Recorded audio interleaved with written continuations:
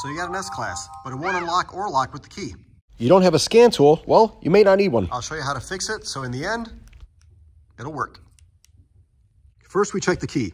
If you push the button and the car does not flash the lights, if you open the door with the key, get in, start it, push the lock or unlock, and it does work, we're gonna focus on the key. If the car doesn't start and there's no lights on the inside, well, then you're just gonna wanna have to check your battery. It could just be a dead battery. I removed the batteries from the key to show you how to check the batteries in the key. There's no batteries. If you push any button, there's a little red light right there that's not gonna light up. I've installed fresh batteries, so when you hold the key, see the flashing red light?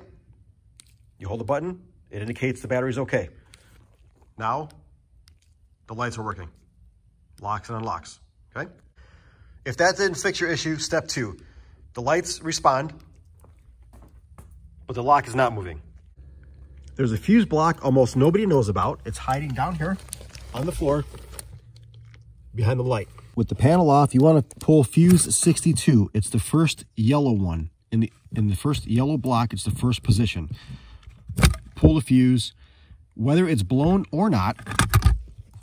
Okay, if it's blown, replace the fuse. I'll show you what's next. If it's not blown, you can put it back in and see if the system functions. However, there's still going to be a failure. Let me show you why. It's pretty easy to access. Remove the screw here. 2 screws on the side panel, or the rear panel. 1 pop rivet hiding up here. Then you can flex the panel down, pull it from the rear, and angle it out. Hiding here in the corner is called the PSE. It stands for Pneumatic Systems Equipment. Inside here, there's a vacuum pump. The vacuum pump works the air pressure for the locks. This is going to be the culprit almost every time in all of the W220 cars. Sometimes you can unplug the connector and check for corrosion in there. Because it sucks air in and out all the time, it builds up moisture on the circuit board. So I took apart the PSE, and this is what I found. The ground wire is burnt to the motor.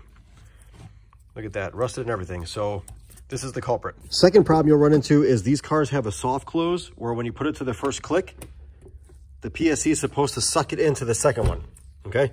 So if you have one door that doesn't work, but the other ones work, or let's even say that the trunk lid won't pop open. What happens is once there's a fault code set in the PSE control module for a leak in the system, it cuts the operation to that circuit to prevent the pump from failure. If you have a fault code for every single circuit, that's a dead giveaway that the pump is bad. When you pull that fuse, it erases the codes in the module, and when you plug it back in, you'll hear the pump kick on to build some vacuum to test itself.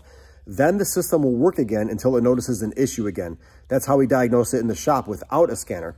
If you have a scanner, it'll have fault codes for which circuit is leaking. So let's do a quick recap. If you press the button on the key and nothing happens with the car, but you can start the car and the key or the locks work inside the car, focus on the key or the key battery. Either can be bad. If the car works, the car's fine. The PSE is fine and the reception's probably fine. It's probably a problem with the key. If you have more than one key, try both keys, all right? If the key doesn't work and the battery is good and pushing the locks on the dash doesn't work at all, check the fuse underneath the back seat. If the fuse is blown or if the fuse is good, pull it out, put a new one in it, see if the system functions. If it functions, what happens is you erased all the fault codes and now the system's gonna work again.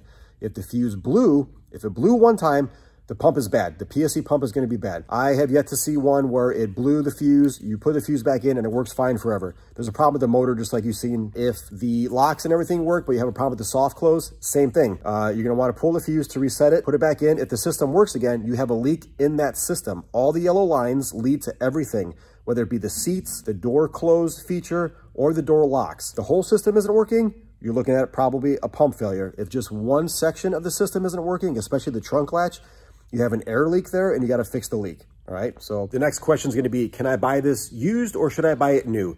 You can find these used. There's a part number on the PSE, and any PSE for the CL and the S-Class will work. However, if you get it from a CL, like a 215 body, you're going to have it coded, not programmed. There's a difference between coding and programming, but if you plug it in, it will work, but it's going to set a fault code for the rear doors since there's only 2 doors in a CL. If you get it for an S-Class, it's going to work. It's going to work the trunk and everything. So they're pretty much plug and play.